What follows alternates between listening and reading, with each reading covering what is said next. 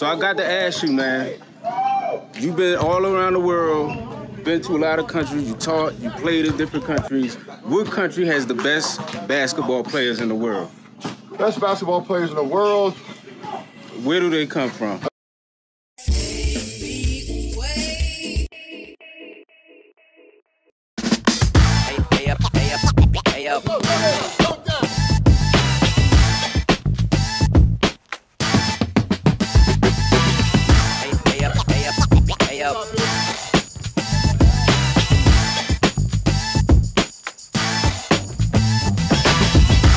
Family, so today I have the pleasure of being at this college, IPRC, I believe. I linked up with a professional basketball player from Seattle. Today, I want to interview him. He's teaching basketball players fundamental skills on how to play professional basketball. Get up. Up. 1, 2, 3. Oh, come on, let's go. 1, 2, 3, kick out. Post up, post up, post up, post up, post up. Good, good, good. Come on, man. Yeah, so Seth, what's your whole name? Yusef Aziz, Coach Yusef Aziz. How long you been playing professional ball? I played for 12 years. Okay. I did Europe as a rookie. I did Frankfurt, Germany. I did Amsterdam. I did 2 seasons in Brazil. And I did 4 seasons in Kuwait and 1 season in Qatar. Out of all those places you played, like, what was your favorite league that you played in? Brazil, definitely. Oh, 100%. yeah. There were 16 teams in Brazil, and we were in a state called Santa Catarina. It's in the south. And we used to go on road trips. Yeah. When we play, like, each state, they have 2 teams, and, like, normally they go to Rio, Sao Paulo, and we stay there for a week, you know what I'm saying, play 2 games and come back. Cool. We had 2 home games. So Brazil, it was a really competitive league. And at the time when I was playing, like, 06, 05, okay. they had, like actually 5 or 6 Brazilian NBA players. Remember Barbosa and Nene? Yeah, so they all came from the Brazilian National League. Okay. Yeah. So the last country you played in was Qatar. Yeah. Okay. So how was that league? It was good. It was all right. It's a smaller league. They only have 9 teams, but the imports are good. They bring a lot of really high quality Americans over, and also at that time they were like giving nationalities to a lot of African players. Okay. So like a lot of my teammates were like Senegalese, Sudanese, Somalian, and that. So it was competitive because these guys that you can see right now, they're very athletic. Yeah. So you had to really try to get your stuff off. Yeah. What do you do here in Rwanda? Okay, so last year we started a basketball consulting agency, and our mission is to lead African basketball forward. So we do that by player development, team development, and we do like sports branding. I don't know if you can check our Instagram page, @Azomco Global.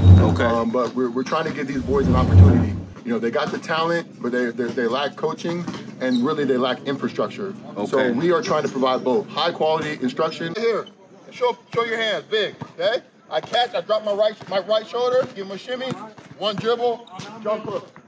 Right, you guys do the same thing, do that. And then we're also in the plans. We have plans underway to build our own Think Global headquarters in Niamata, Burgasera. Okay. So once that comes online, we're gonna be able to do this 24/7 and much more. You know what I'm saying? Yeah. So this is our first year, but as of within this year, we have grown tremendously. We have a team in the 2nd division, Rwanda Basketball Federation. Okay. And we have to start in the 2nd division, and then you get an opportunity to move your way up. So we have to finish 1st or 2nd in the league, and then we can join the Division 1. So right now we're in 4th place, and the playoffs start at the end of June. Okay. So we're hoping to make a push towards a playoff. We have a 5-year strategic plan. The plan actually is allowing us to qualify for the Division 1 after the 2nd year. But right now, we're right on the cusp. So if we can advance that year forward by qualifying for Division 1 this year, it would be fantastic. But we'll see how it goes. That's cool. So, like, the players who are here now, like, do they have to, like, sign up somewhere special or, like, go to your website to sign up the... No, most of our stuff, we know these players. I have a relationship with these players. Okay. We represent, so we have player representation as well. So we represent 5 professional athletes in the Rwanda Basketball Federation through our agency, Azomco Global. Okay. We have Frank, we have Blaze, we have Bigfoot, we have Justin who plays for Reg. and another player. So we provide like contract negotiation for them, and then like we help them with like their sports branding, making them a better basketball profile. We're building a database online right now as we speak to again provide opportunities for African players all around the continent. Cool. We have relationships in the Gambia, South Sudan. Shout out to Luau Dang and my man Wade. You know, we're creating a pipeline. We have these big kids over in South Sudan, 7 foot. You know what I'm saying? And it's a lot easier for them to come to Rwanda than it is to go to the States or go to Europe, you know. So we're going to act like a filter in Rwanda because they can get the Fortnite visa, come here, we'll train them, and then kick them out and let them go wherever they're going, you know what I'm saying? Nice. So, yeah, so that's it, man. So we, so they don't have to sign up. A lot of these players we have relationships with. And then I have my team. So a lot of these guards, about 4 or 5 of these guards, actually play for Azamco Global in the 2nd division. Okay. That's what's up, man. It sounds like y'all doing your thing out here internationally, man. Yeah. I ain't gonna lie, like a lot of us in the U.S. who come from the U.S., we don't even be thinking about going international like that. What inspired you to want to go international and play ball and do things like that? Well, you know, it was opportunity, you know what I'm saying? So coming out of college, you know, I got an opportunity to do like some European, like a showcase. Okay. Agent contacted me, was like, okay, I can get you a job. It's going to be a quick job, you know, not a lot of money, just to get yourself to establish your career. Yeah. Frankfurt, Germany, did that. Then I got another gig to go to Amsterdam. And then from there, it just kind of spiral out of control, you know. Nice. But it's all good. And then through playing basketball at some of these locations, I was able to travel a lot. Like we had training camps and stuff, you know what I'm saying? Yeah. When I was in Brazil, I got to go to Argentina and Paraguay and Uruguay. When I'm in Qatar, I get to go, you know, all the places in the Middle East, Lebanon, Saudi Arabia, Dubai, even Oman, you know. And then like training camp we had in Egypt and Bulgaria, you know. So I've been able to travel a lot through basketball, through my career. Cool. So what would you say, because there's a lot of brothers and sisters out there who want to play like professional ball like that. What's some words of advice that you could give to people? Because a lot of people just look like the NBA, like that's the only thing going, you know what I mean? Like, what kind of advice do you have people who want to play ball professionally? So, I mean, first, number one, take it seriously. A lot of people skip steps. So, I know a lot of people contact us and say, I want to play professional, I want to play professional. I'm like, well, where did you play?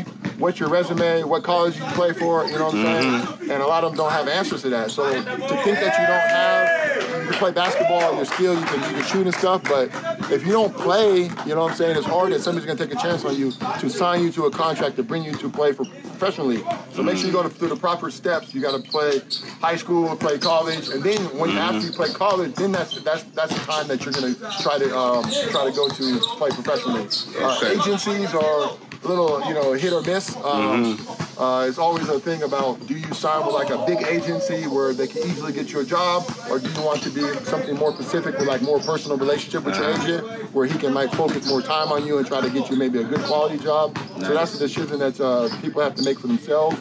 But pretty much every league, every country in the world, pretty much has a basketball league. Yeah. Europe, they have like 2 or 3. Okay. In Asia, they have like 2 or 3, like a D1, a D2. Even in Rwanda, they have 2 divisions. Yeah. So, you know, there's plenty of jobs out there. So do your due diligence, do some research, contact some agents, and then, see where the chips fall. Cool, man. So I got to ask you, man, you've been all around the world, been to a lot of countries, you taught, you played in different countries. What country has the best basketball players in the world? Best basketball players in the world? Where do they come from? America, no doubt. All right, there we go. That's really a no-brainer, you know what I'm saying? I come from Seattle, shout out to the 206. We got all types of NBA players. A lot of NBA players now are coming up. Shout out to Jamal Crawford and Brandon Roy, Nate Robinson, all my people back home. But yeah, I mean, you know what I'm saying? We train differently. I think really what it is that college experience. The NCAA experience, when you go to college, 4-year high-level university, you get that training, and you know you get that really, really, really good coaching. And that might not be something that you know these guys have access to. Even in Europe, they start in club teams. So Europe is high-level basketball as well, but it's a different style. Okay. You know what I'm saying? So obviously in the States, we got a lot going on, the NBA, the D-League, and those players now are coming up, man. They're balling. Take your shirt off! Take your shirt off, buddy! All right? I'm older than everybody out here. Take your shirt off. What's your name, good brother? My name's Timmy Soyebo. Okay. Yeah. And you from the Chi-Town, man? Yeah, I'm from Chicago, brother. Nice, man. Yeah, so how long you been out here in Rwanda? I just got out here on, what was it? I landed Friday, Okay. you know, for all the BAL events. You know, I knew my boy Yusef from over in Qatar when I lived over there for a few years when I was playing professionally over there. Oh, cool. So I knew I have a couple players playing for Al Ali, you know, they're from Chicago as well. So nice. once I knew I was going to come here and then he's here, it just all made sense for me to come out here. Yeah. He asked me to come out here and help put on a little workouts for some of the guys, the local kids, just trying to get better and improve their skill and their talent. So that's he's a good dude. So you know, I just said no problem. I'll come out there and help you out. Nice, man. Yeah. So how you like Rwanda so far? Like, what's your first impression out here? Oh, this is amazing. Yeah. It's amazing. I think everybody needs to come visit here. Okay. Everybody, like just straight up though. Like it's just a great feel. The weather's beautiful. The people are nice and friendly. The views are amazing. You know, man, it's really spectacular. So, like you said, you played in the league internationally. Where you what other countries you played in? I played in Japan. I played in Morocco. I played in Qatar. I played in Kosovo. I played in Saudi. You know, I went to international tournaments in Dubai and stuff like that. So, yeah, I played a little bit of basketball around the world. Yeah. So, to our brothers and sisters out there who want to get in the league, like the NBA, WNBA, stuff like that, what are some inspiring words you could give them? And also, like, to look internationally, too. You know what I'm saying? NBA, WNBA, internationally, it's all the same. It's all work. It's all work. You're not gonna get nowhere with this game of basketball if you don't put into the work. You know, you can think that you're working, but that next person that you wake up at, you might wake up at 9. It's somebody already in the gym at 6. Like me, I'm 38. I'm still in the gym from 5 to 7. I beat people to the gym half my age. You understand? So you gotta understand that with this game of basketball, where you want to be, it's all about work. Nothing's gonna be given to you unless you're just a 7'7" just giant or a 7-footer that you know that they so come put them in the game. Yeah. You know, that's the only time things like that happen. But if you really want to accomplish something in this game of basketball, you got to put in the work. Nice, man. Appreciate you, man. Oh, no problem, brother. Yeah, man.